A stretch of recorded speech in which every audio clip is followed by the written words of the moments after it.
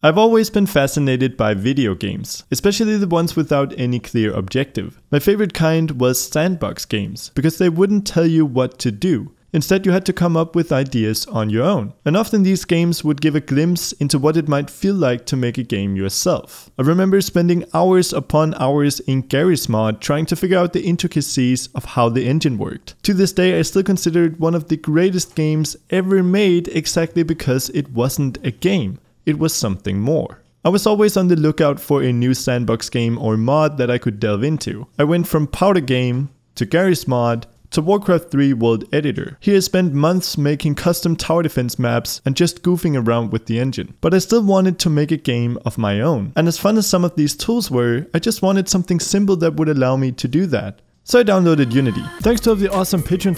Alright, the story's not over. Unity was still in early stages at this point, and no one had really heard about it. Instead I picked up Game Maker. Not Game Maker Studio as you know it. Back then it was, well, different. Game Maker was fun, but I quickly found myself searching for something more. Especially because I wanted to experiment with 3D. For this reason, I started using Blender. Now those of you who've been following this channel for a while probably know that I'm a terrible 3D modeler. Seriously, it's bad. So instead of failing at making realistic renders, I embarked upon Blender's visual scripting solution. And I actually succeeded in making a few smaller games. Of course, the visuals were made up of cubes, but still, we all have to start somewhere. But something about programming visually didn't feel right. This was probably mostly because of how limited Blender's node editor was back then. Regardless, I couldn't get the idea of writing real code out of my head. So I experimented with Python, Visual Basic, and HTML. But at this point, I didn't really get programming.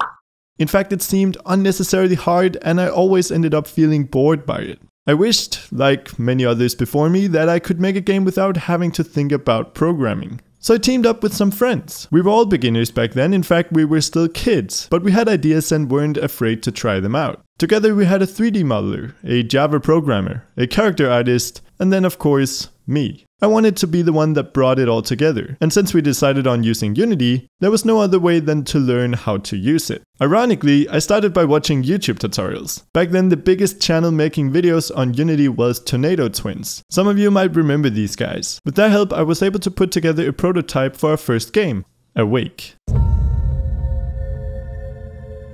An ambitious, ambience-based 3D side-scroller with puzzles and platforming mechanics. Of course, to no one's surprise, being complete beginners, we might have bit off more than we could chew. So, having learned nothing from our mistake, we moved on to an even bigger project. Your Game. Inspired by a love for sandbox games, we set out to make a game where the players make their own games. This time we managed to get the core gameplay working, and I was starting to really enjoy scripting. Finally, programming was beginning to make sense for me. Now I still couldn't write 2 lines of code without a gazillion errors, but hey, I still wrote those 2 lines of code. And working on Your Game is actually also how I got into making tutorials. Back then we didn't have a marketing budget. In fact, we didn't have a budget at all. So we needed a way to let people know about our game once it got released.